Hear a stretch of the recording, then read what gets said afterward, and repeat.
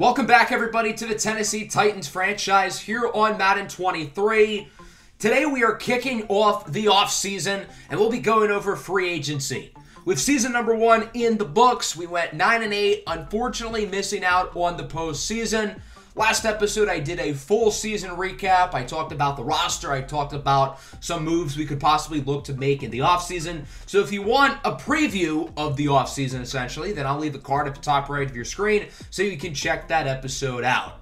As I said earlier, today we're going to be covering free agency along with some of the other stuff such as coaching changes around the league, the re-signing players phase, trades, and all that stuff. Next episode, I'll be doing a full NFL draft preview, and then the following episode will be the 2023 NFL draft, probably the most anticipated episode of the series so far, which is going to be a lot of fun. The Buffalo Bills ended up beating the Green Bay Packers in the Super Bowl 28-10. Even though the Bills finished as a 7th seed, they made it all the way and won their first championship. In the last episode, we talked about some of the underclassmen who have just entered the draft. So again, if you missed that episode, card is at the top right of your screen, as I said earlier, so you can check it out. So let's hop into the offseason here. Let's finally get a real opportunity to turn this roster into our own, because for the most part, these are the baseline Titans. I do want to point out that we have 5 players on defense who went up in development trait. Caleb Farley is now a superstar. Elijah Molden now has star. Harold Landry now has superstar. That's a big one. He's going to get some of those superstar abilities, which is huge for pass rushers. Kevin Byard now has superstar X Factor. And perhaps the most surprising of all, Christian Fulton has superstar, which is funny because he just got star development off of a breakout challenge from the Pro Bowl in the last episode. And the ironic thing is that he wasn't even a Pro Bowler. So he has gone from normal to superstar within the span of about 2 weeks, which is pretty wild. Also, Randy Bullock went up in dev trade as well. He now has star, which is very well deserved considering he was the best kicker in all of football this season. So it's good to see some of our guys going up in development trait. Those guys are all still going to be on the roster this season, but I can't say the same for some of the other players on our team. There were 3 head coaches fired this season in the NFL, with Pete Carroll losing his job in Seattle, Arthur Smith getting fired from Atlanta after going 7-10. That was sort of a surprise to me. And then the kneecap-biting Dan Campbell is out in Detroit. The Lions won their first game of the season and did not win after that. So looking at the replacements, Seattle will be hiring Pep Hamilton, the offensive coordinator from the Texans. I know the Texans' offense isn't superb, but Hamilton's done a great job in developing young quarterbacks in the recent years. Wink Martindale, the defensive coordinator of the Giants, is now the head coach in Atlanta. And then D'Amico Ryans, the defensive coordinator of the 49ers, is now running the show for the Detroit Lions. So those are the 3 new head coaches entering the NFL. As for us, we'll be making a change as well. Offensive coordinator Chris Roberts has been fired, or I guess we can technically say this is Todd Downing, who is the offensive coordinator in real life for the Titans. I know Titans fans don't really like Todd Downing, so congratulations, he's been fired. But we kind of do need some changes on the offense. I think the playbook felt kind of stagnant throughout the season. There are some interesting candidates. Mike Vrabel and Dan Campbell are both here, although neither of them are offense-oriented guys. So we're going to hire Douglas Matthews, who runs the Packers offensive playbook. We'll say his real-life equivalent is Jason Vrabel, who is the Packers wide receivers coach and passing game coordinator. He also worked with a number of other teams throughout his career. And no, he is surprisingly not related to Mike Vrabel in any way. They just happen to have the same last name, although they spell it differently. So Douglas Matthews, or our real-life version, Jason Vrabel, will now be our offensive coordinator. We are now in the re-sign players phase of the offseason, and that includes all of the player retirements, in which we have 2. Starting center Ben Jones is calling it a career, along with our launch snapper Morgan Cox. We knew we were eventually going to have to replace Jones, so I guess we're going to have to do it now. As for Cox, he wasn't going to be the replacement, but I guess we're going to need a new launch snapper as well. And then checking out some of the other retirements around the league, we've got Deshaun Jackson, Devin McCourty, Dwayne Brown, Joe Flacco. Trent Williams is a surprise. He's still on the top of his game. Jason Kelsey, Melvin Ingram, Cole Beasley. Matt Ryan is done after 1 season in Indy. J.J. Watt, A.J. Green, Julio Jones, Tom Brady. retires from the Bucs, so maybe Giselle wants to get back with him after all. Emmanuel Sanders, Kyle Long, Jason Peters, Josh Norman. Really big list here. Jimmy Graham, Adrian Peterson, Titan legend. So there we go. A lot of big-time retirements, a number of Hall of Famers coming from that group as we now enter the re-sign players phase. We re-signed offensive guard Nate Davis right at the end of the season, but other than that, everybody who needed a contract extension throughout the season is still here, and we do have a number of starters who are looking for new deals. We've got a lot of the guys on big contracts, which is one of the main reasons why I chose this team, because we were really going to have to bend around the cap. So we're going to have to be smart with how we spend our money. We start with David Long, who had a great season for us this season. He was super consistent. He only had 3 games without a tackle for loss. He's not asking for much money, but the problem is he doesn't really want to come back. I've offered him some deals throughout the season. He said no. So what we're going to do is we're going to offer him the super player-friendly deal, but only for 2 years, total of $8 million. And he, to my surprise, said yes. So David Long is going to be back for the next 2 years. Him and Zach Cunningham will return in the middle of the defense. Other than that, I didn't have many other main priorities. O.J. Howard, I don't think I'm going to bring back. Amani Hooker was an interesting one. I figured I would offer him a cheap deal. He says no. I don't really want to sign him to a long-term contract, and the franchise tag is pretty pricey. We are going to re-sign Brett Kern, so he'll be back as the punter. And then Odell Beckham here at the bottom is an interesting one because he wants a lot of money. And quite frankly, I'm not willing to pay him that. I think Beckham was good for us this season, but I don't want to sign him to more than a 1-year deal. The franchise tag is around $20 million. And with Odell's ego, you really think he's going to want to play on the franchise tag? I don't think so. The only depth player we re-signed was Olukanmi Adenye. He's a decent young pass rusher who can compete for snaps for pretty cheap. But other than that, we're going to let everybody else walk, and we won't use the franchise tag. I'm not opposed to bringing guys back like Odell Beckham or Amani Hooker or O.J. Howard based on their interest through free agency, but we're going to let those guys hit the open market. So as we now enter free agency, let's take a first look at the class, and it's not superstar heavy. Levante David at the top is really good. But outside of that, there aren't many super elite players, but there are a lot of good, young, talented players who are looking for second contracts who I do think could be pretty interesting. So we do need to clear up some cap space because we don't have a lot of money to spend, and there are a lot of guys in free agency who I would like. Obviously, Ryan Tannehill at the top is the obvious move. We benched him for Malik Willis. However, he is still a good player. He's the 15th ranked starting quarterback in the NFL. There will be teams interested in acquiring Ryan Tannehill. I know when he got traded to Tennessee originally, it didn't cost that much. I believe a 4th-round draft pick. But his contract is not a long-term deal, and he's been good since he was traded to the Titans. Wasn't phenomenal this year, but he wasn't horrible. So apparently everybody has green interest in him. Now, obviously, he wouldn't start for a lot of these teams, but I found 4 teams who I think would make a lot of sense for Ryan Tannehill. The first 2 sort of go together, that being the Panthers and the Commanders. Both of these teams made the playoffs this past season. They both let their starting quarterbacks from last year walk, and they have young guys in Matt Corral and Sam Howell who could start, but I imagine they'd rather someone better. The Colts just lost Matt Ryan. They're going to be desperate, but I don't think we should trade him to a division rival. But the team that really makes the most sense is the Tampa Bay Buccaneers. Tom Brady just retired. They have no quarterbacks on their roster, and they still have a win-now team. I think they would prefer a guy like Ryan Tannehill over any of the options in free agency or a rookie because Ryan Tannehill is a veteran, proven quarterback, and I think we can get something for him. I don't think he's a completely negative asset. I think this is a pretty fair trade. Ryan Tannehill and a 7th rounder to the Bucs for a 5th rounder and a 2nd rounder next year. The Bucs were pretty disappointing this season. They have a high 2nd, so I think it's fair that we get their pick next year. So Ryan Tannehill is a Buck, and Malik Willis is now the unquestioned starting quarterback of the future. We now have 2 seconds next year, along with an additional 5th rounder this year.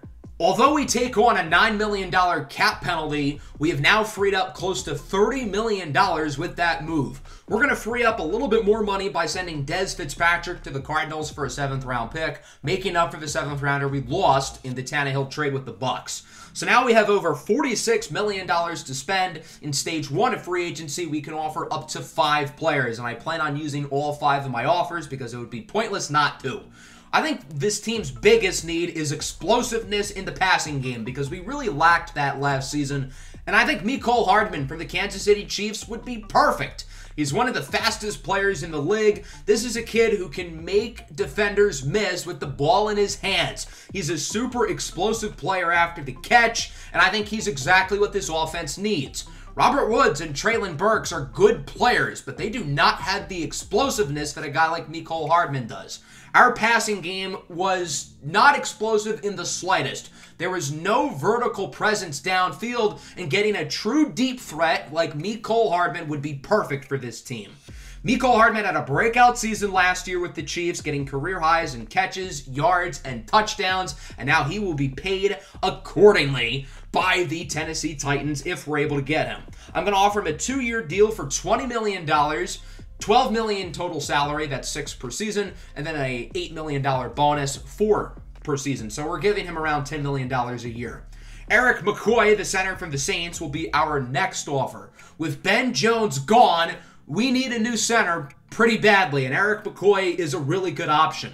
He is not garnering much interest in free agency right now because everybody and their mama is offering J.C. Tretter, who is a little bit better, but he's also quite a bit older. So why not go after McCoy, who's 6 years younger and will be a much better long-term piece? I don't like to offer super long-term contracts, but I think a 2-year deal would be fair for McCoy up until his age 28 season for around $15 million. This one might be a long shot, but it's worth a try. Elgton Jenkins from the Packers is one of the best young offensive linemen in the NFL. He's currently the 6th ranked right tackle in football, but I don't view him as a right tackle. I view him as just an offensive lineman in general because he can play anywhere, and he has played pretty much every offensive line position in the NFL. He can play center, he can play guard, he can play tackle. His positional flexibility is so important, so to have a guy who can play all over the offensive line is going to be really, really nice. Now, he's going to cost a lot of money. So we're going to offer him a 2-year deal for $40 million. That's $20 per season. I know it's a lot, but I think it's worth it to get an A-tier level offensive lineman in Elgton Jenkins. With O.J. Howard gone, we need a new starting tight end. I think giving Irv Smith a short 1-year prove-it deal could make a lot of sense. Irv Smith was a pretty high draft pick a few years ago by the Minnesota Vikings, and he just hasn't really panned out, although he did have his best season in 2022, and we're hoping he can keep that up for this upcoming season if we're able to sign him. This is an athletic tight end who can stretch the field and, again, should give our passing game some much-needed explosiveness. So I don't want to give him more than 1 year. I'm willing to do 1 year around $5 million. I think that's pretty fair. Of course, we are letting Amani Hooker go. I wanted to see the talent in terms of safeties in the free agency class, and there's a lot of good ones. Chauncey Gardner-Johnson and Jabril Peppers at the top, but they're asking for a lot of money. Why not go a little bit cheaper with a guy like Juan Thornhill from the Kansas City Chiefs? He was a second rounder a few years ago out of the University of Virginia, and I really like his skill set for our defense. Although he's more of a traditional free safety, he'll probably play strong safety for us, where Amani Hooker played last year. However, I think Juan Thornhill's skill set is really versatile. I think he can play a number of positions on defense. I think he can play both safety spots. I think you can line him in the nickel or even outside at corner. Hell, you could probably give him some snaps at sub linebacker. Again, I'm only willing to do a 1-year deal for him, so we're going to offer 1 year for around $5 million. So those are going to be our 5 offers for stage 1, really focusing on offense, particularly offensive line and pass catchers, which I think are the 2 biggest weaknesses on the team currently. So we're going to simulate the week. Hopefully we get lucky and can get some of these guys to accept their contracts. And, well, we didn't do too bad, but it could have gone better. So the good news is that Eric McCoy has accepted his contract. He will now be the starting center of the Tennessee Titans for the next 2 seasons. Irv Smith declined. He ended up signing with the Miami Dolphins on a more expensive 2-year contract. And then the other 3 guys are still available in free agency. Jenkins and Hardman are now starting to get a lot of interest, and I don't think we can afford both players. So I'm going to have to choose between them, and ultimately, I think I'm going to choose Mecole Hardman. So we're going to withdraw the offer for Elgton Jenkins and give more money to Mecole Hardman.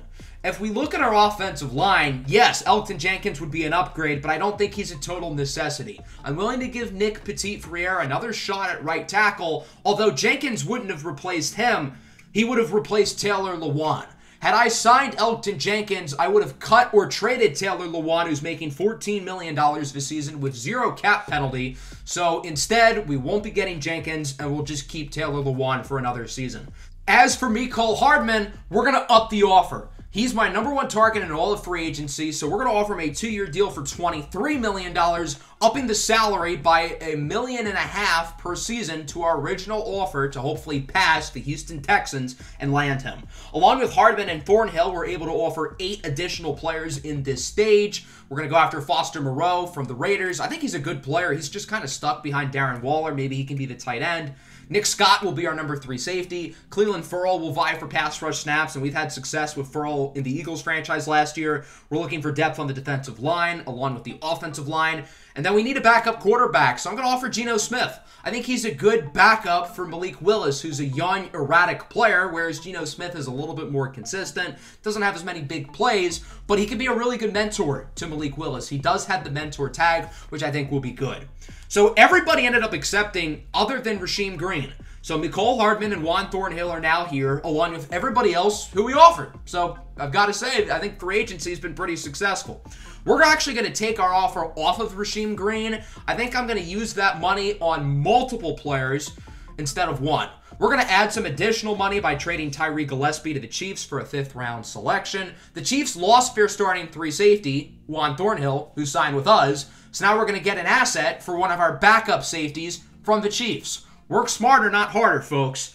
So with that, we now have a pick in every round this year, other than round 5, in which we have 4 5th-rounders. So we have 10 picks total as of now entering the NFL draft, and obviously that is subject to change. We're going to offer Raheem Mostert a short deal. I want another explosive back in the backfield. The only running backs on the roster currently are Derrick Henry and Hassan Haskins, and then we're looking for some offensive line depth with Michael Jordan and Jake Hansen. This is the stage of the offseason where we go over 5th-year options, and it would be for the 2020 first-rounders for this year.